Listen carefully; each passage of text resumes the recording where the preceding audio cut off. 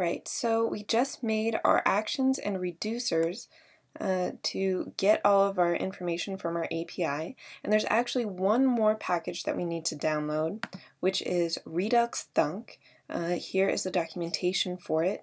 Basically what this does, so what React, how it works, is that everything will run at the same time. Everything's moving in synchronous motion, but we don't always want our call to get our API information to be running. We don't want that constantly to be running. We need that to be delayed and only to happen when we click on a button. And to help us do that is we're going to download this middleware called Thunk. So let's go ahead and do that. So we're exit out of there. So npm install s, see, Redux Thunk. Yes. Cool, and you can always double check that information down here, right there.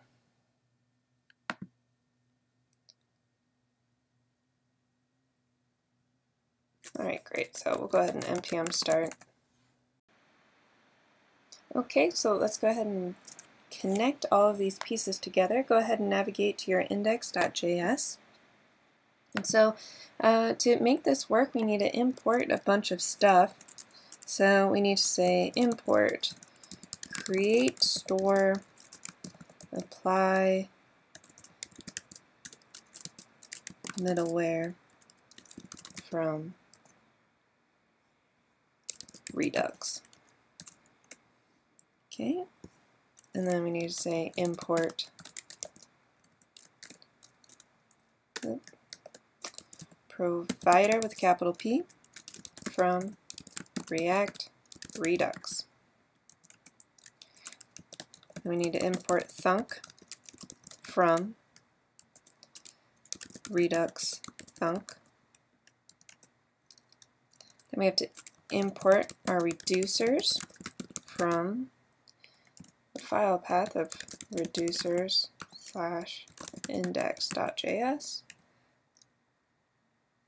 Alright, and then we head on down here and we say let store equals create store reducers, and then this takes our argument of apply middleware, which is Thunk.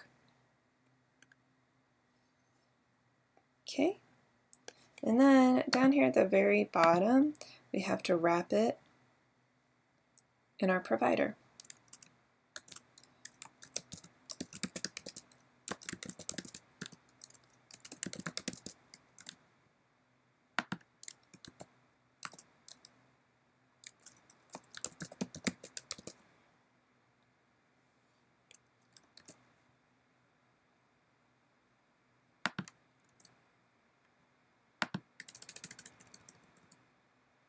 Alright, cool. So that is all set up.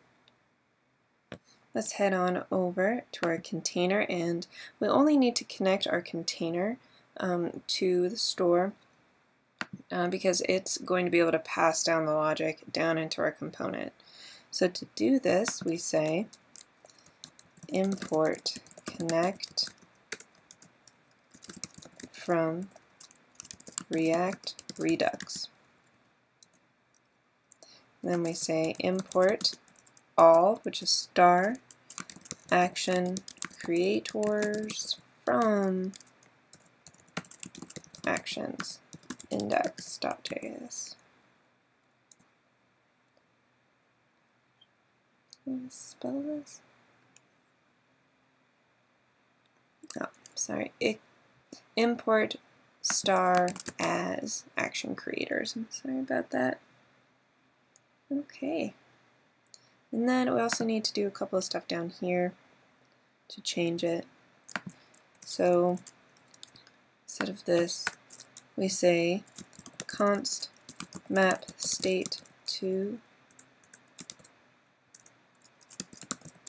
props equals state, got arrow function, return state. One last piece, export default connect map, comma, actions, action creators. Let me say boxcon.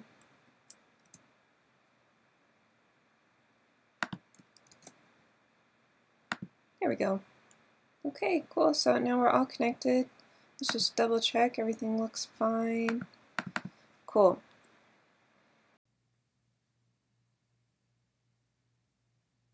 Alright, so now we just have to pass down all of our props. So we're going to say color equals this dot props dot color. So this passes it down into our box component. And in our box component, now we get to say specifically where do we want this color to appear. So the goal is to make this box change colors when we press the button. So we're going to do a little inline styling. So we are going to say style equals, then you have to exit out of JSX and say background color. Cool, and quickly just note that it's not dash color like you do in regular CSS. You can't use the dashes because it's talking like in JavaScript. So it wouldn't know what to do, it would try and minus it. So then we're going to use an object literal to make this work. So then we say there, and then we say this dot props dot color. Okay, we'll close that up. Alright, should be working. Let's refresh. Ta-da! It's red. Pretty awesome, right? Cool, so now we want to somehow get our action that's loading the color to happen every time that we click this button. So we're going to have to pass down that too. So we're going to call this handle click equals this dot props dot load color. So this is calling the same name that we made our action in our index, which is load color. So we're telling it to get this, to dial in this link here every time. And I just say handle click because that is a description to what this is actually going to do. You can name these keys anything that you want, but it's just easy to keep it like handle click. Okay, so let's go back into the box container. And so now we get to tell it that on the button here, we're going to say on click equals, then we have to exit out of JSX.